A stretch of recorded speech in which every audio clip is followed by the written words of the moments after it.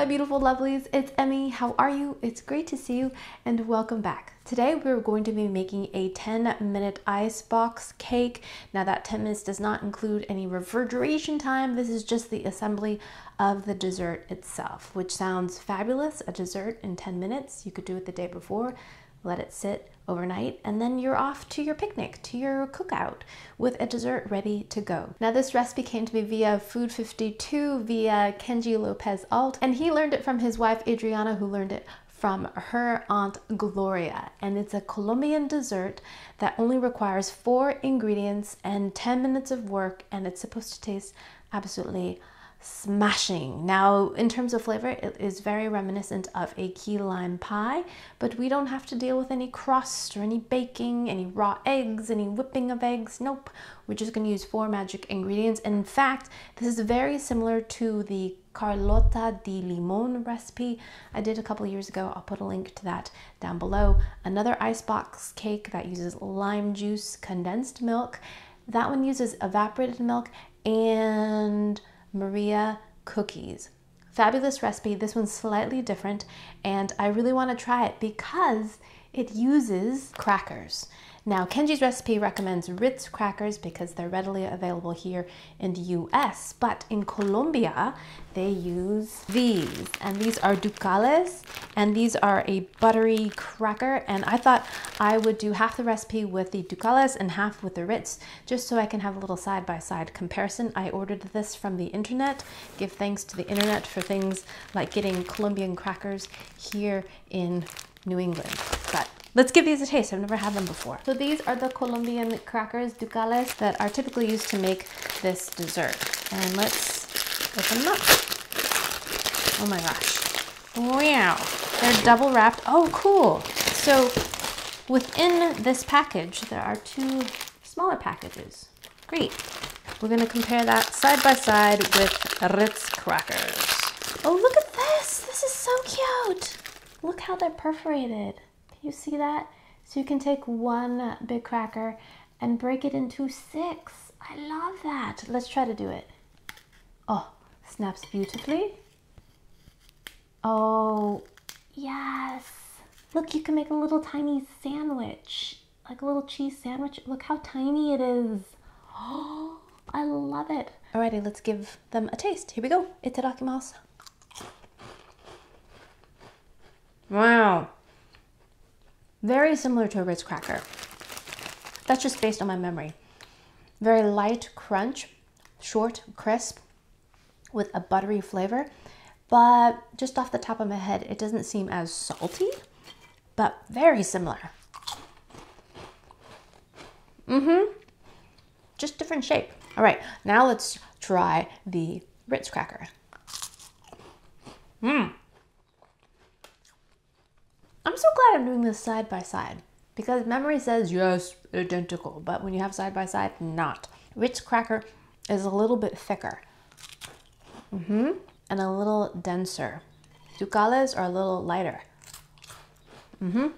Lighter and airier, but in terms of flavor, almost identical.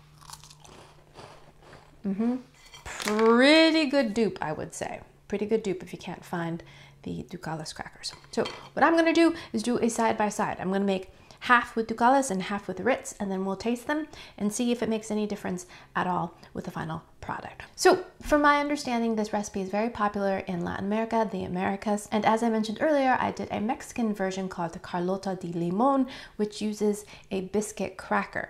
So if you would like to make this your own, you certainly could use any kind of cookie you like. I've heard versions of this made with graham crackers. I think that would taste a little bit more like what I imagine a key lime pie would taste like, with a graham cracker crust and this kind of sweet, tangy lime filling. Having said that, I'm very curious and intrigued to see what savory crackers taste like in this application as opposed to the Maria biscuits I used last time. So we'll need a large bowl, and we'll also need some heavy cream and a whisk, condensed milk. Oh, I was going to start mixing, but I need lime juice. So before I get a little ahead of myself, we're going to juice some fresh limes. Now, what is so kind of magical about this recipe is that the pudding kind of mixture that we add to the layers of crackers. It's just a combination of 3 ingredients: heavy cream, condensed milk, and lime juice. But there's a magic and alchemy that happens when the acid from the limes interacts with the proteins in the dairy products. It coagulates and tightens those proteins, and it causes it to turn into this kind of puddingy texture. It just feels magical and totally worth trying. So I've got some washed limes here, and we also need the zest of these. So I have a couple extra. We need a half a cup of lime juice. As I've mentioned in previous videos, lime juice is phytophoric, I believe the term is. You, I'm sure, will correct me in the comments below if I use the wrong term. But I got phytophotodermatitis from lime juice, learned it the hard way. But that is a long version of or complicated way of saying that this will react with UV light, the sun. So if you get lime juice on your hands and you go in the sun, it will cause a chemical burn. And sometimes they call it margarita burn or bartender's burn, because bartenders sometimes muddle limes for their drinks and don't wash off all the lime juice, and you get burns. Now, I learned this the hard way. My sons and I did. We were making lemonade. We were actually at Disneyland, and the next day we had terrible burns, and in the form of splashing from squeezing lime. So beware. All right, get back to juicing limes.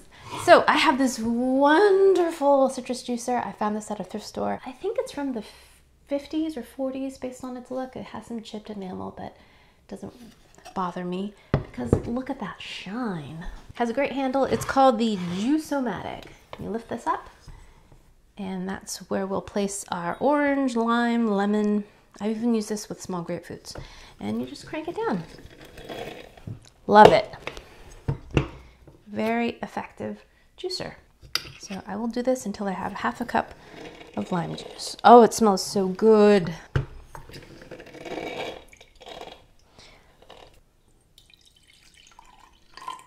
Almost there. All right, that might be enough. Let's see.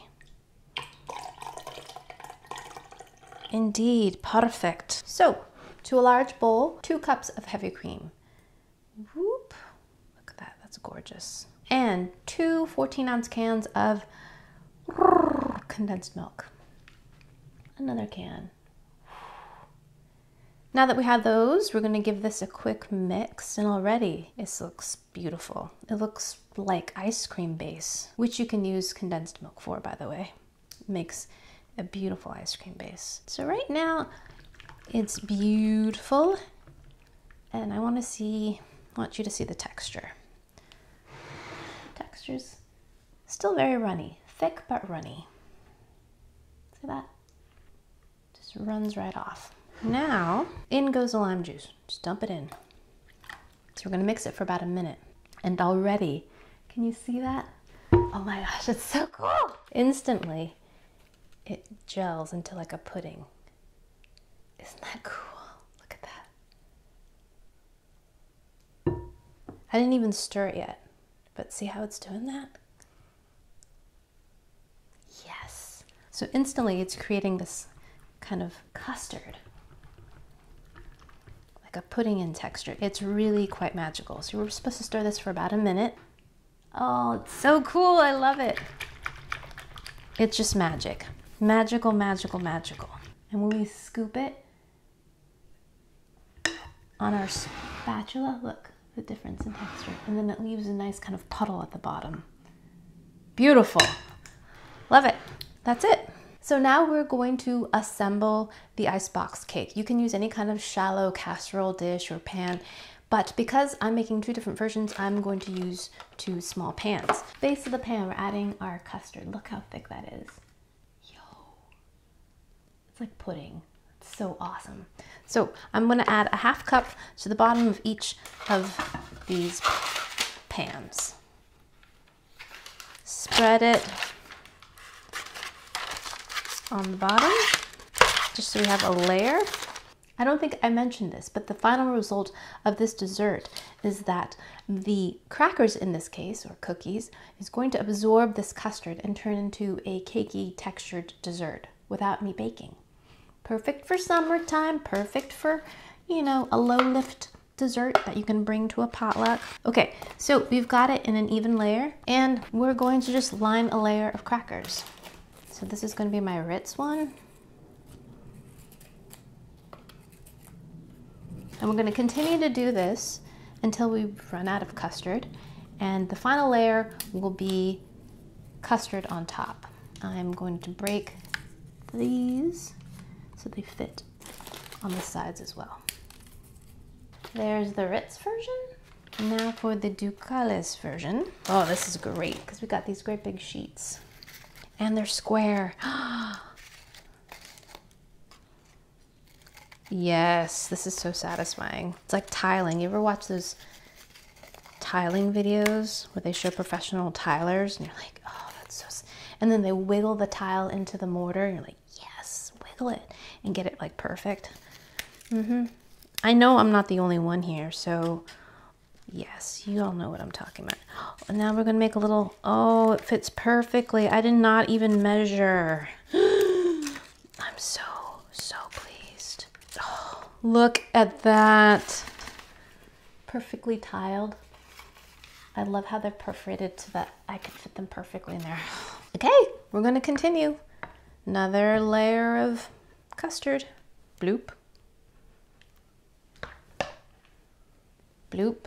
You don't even have to measure the layers if you don't want to, but I want to, so I am. Once we use up all of our custard, we will cover this and then place it in the refrigerator and refrigerate it at least 2 hours, if not overnight. Overnight is even better because then the crackers will have enough time to absorb the custard and be even cakier. So I will return. I'm gonna let these rest overnight because I want an icebox cake, and we will give these a taste. All right, my lovelies, see you in a little bit.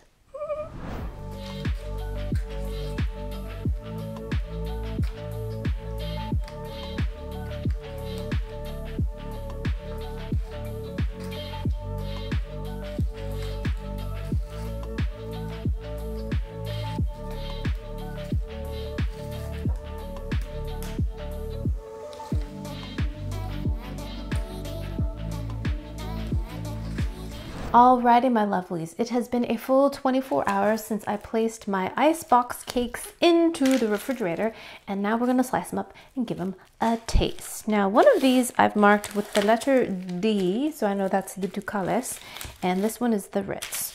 So they look pretty much the same as they did when I placed them into the refrigerator, like that. And for a little garnish and for a little extra flavor, I'm going to add some lime zest. I've already washed my lime. I've got a microplane here, and doing this upside down, I have learned, is the best way to get the zest. You just want the green part. Oh, it smells so good. That's going to give us some color and flavor. Oh my gosh, look how beautiful. Look at those little flecks of green. So bright. Oh, it's so fragrant, so fragrant. Okay, so I'm going to put it over the entire cake, and then I'm also going to add a little extra when I slice. See these little flecks? Look how cute. Yes.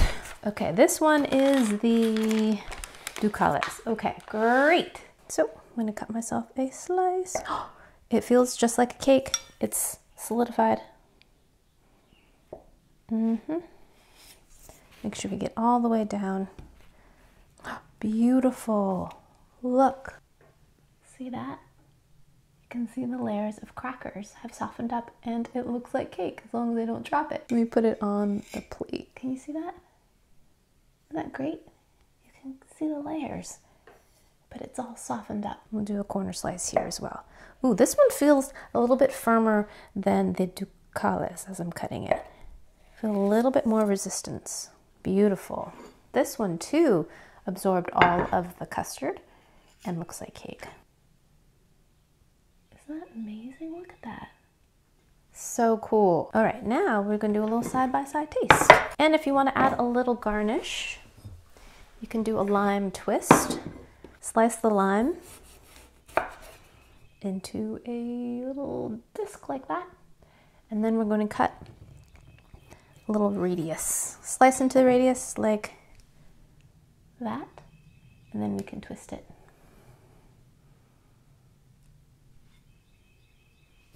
Little decoration like that.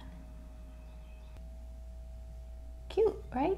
Alrighty, let's give our icebox cakes a taste. Let's try the Colombian version first. Ooh, look at that.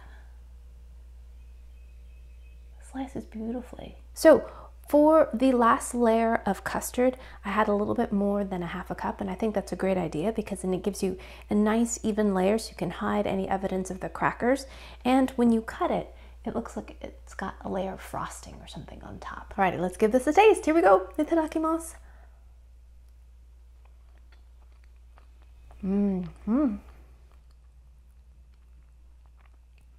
Really good. It finishes so creamy and rich. The texture is just melt in your mouth, soft. It's not quite like a cake. It is very moist, but it's certainly not crunchy like a cracker at all. You definitely can taste some of the buttery flavors from the crackers and the salt in there as well. But the lime in combination with the milk is so good. The combination of rich dairy flavors, buttery flavors with the citrus works really well. And perfect balance of sweet and tartness. Okay, let's compare that with the Ritz cracker version. This one is firmer, harder to slice. And you can get a better look of the layers there. Alrighty, let's try this one.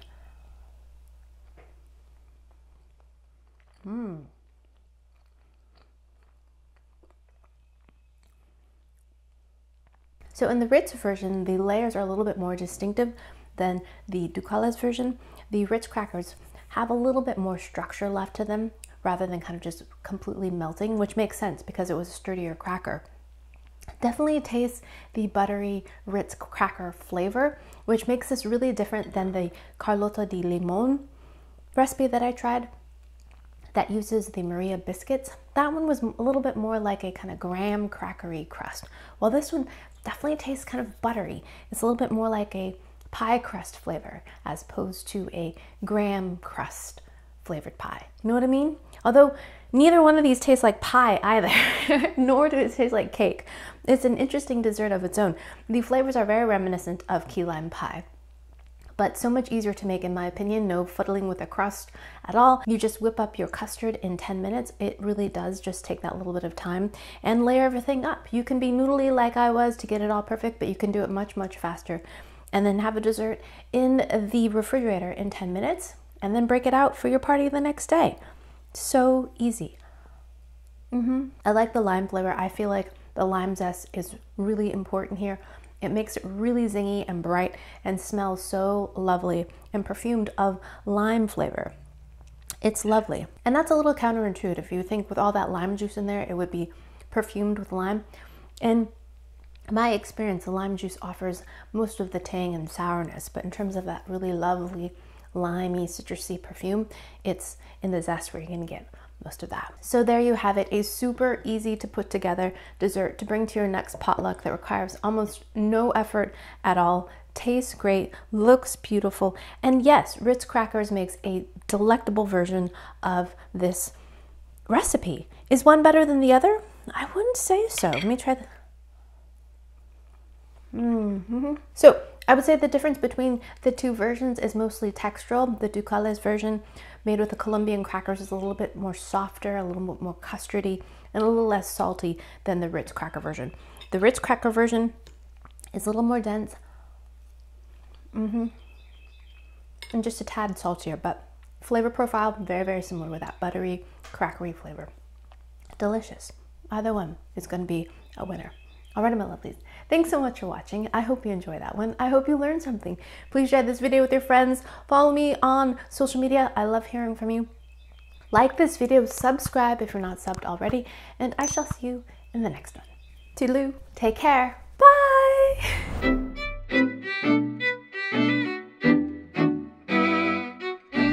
I am so tempted to have this for lunch, but I know that I need other kinds of sustenance.